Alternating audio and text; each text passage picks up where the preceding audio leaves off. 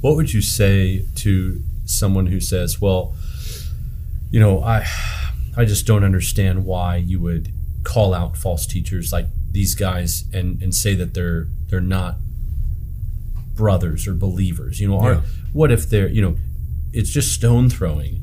What do you say to people who aren't really sure, or they say, why are you upset about Joel Osteen, or what's wrong with, as long as they're saying Jesus' name, or as long as they're putting some aspect of, the gospel, quote unquote, in front of people, in God's love, what's it to you?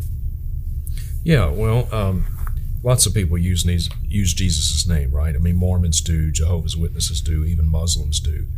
So it's not you don't get a pass just because you use the name of Jesus and you throw in a Bible verse or two. The important thing is, what Jesus are they preaching? Lots of people preach Jesus, but which Jesus are you preaching? You've got to preach the right Jesus. There's a lot of different Jesuses out there, if you will.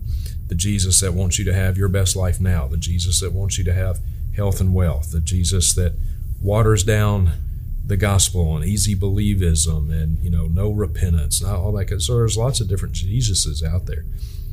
The life coach Jesus. Yeah. So which Jesus are you preaching? And the people that I talk about in my seminar, all these false teachers, I call them false teachers because they're preaching a different Jesus.